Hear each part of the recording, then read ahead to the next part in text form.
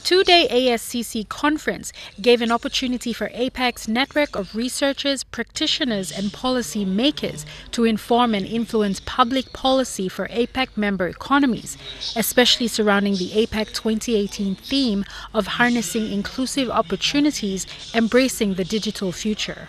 Growth of inequality in income levels across the region, and it is a problem. I think stagnant middle income, low income levels have become a common factor in global politics and in regional politics.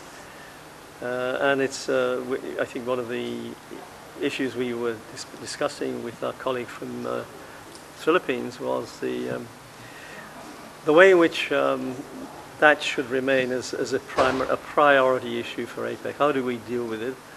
How do we get more inclusive growth? And that leads to a lot of discussion about the trade agreements and the structural reforms that need to go on in the economies.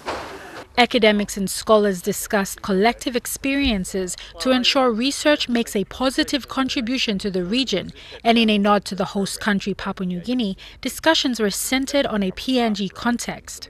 Many of them live in rural areas, so like for the short-term benefits, it's not widely felt right today and and when it leads up to the APEC, many Papua New Guineans will not experience these benefits. So the benefits will be felt after hosting the APEC, and this is important for the policies and mechanisms in place, the connectivity and inclusiveness of the government. This depends on our government. And I think that PNG can also learn a lot from that, maybe policymakers can learn that we need to prioritize how technology is, trickled down into the lower sectors of the economy and how it can benefit them to become more competitive in the region and subsequently make PNG a more competitive economy.